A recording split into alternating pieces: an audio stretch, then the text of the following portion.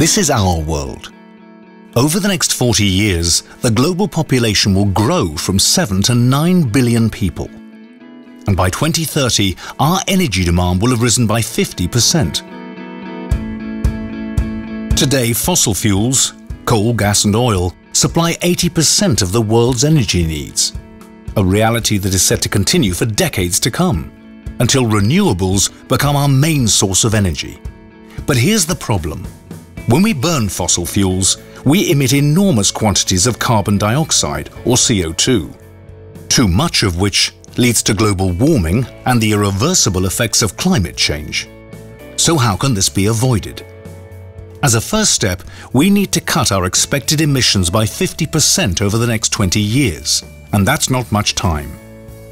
A solution is greater energy efficiency, more renewables, and CO2 capture and storage, or CCS.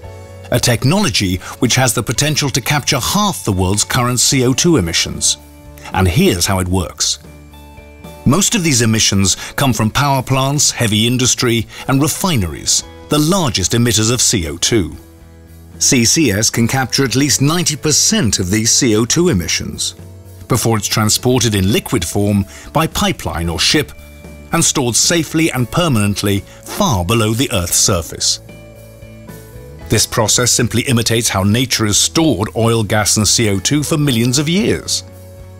But CCS must be deployed rapidly and widely, or we won't reduce our emissions on time.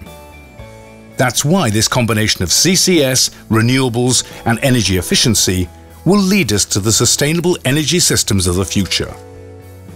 ZEP, the EU's authority on CCS.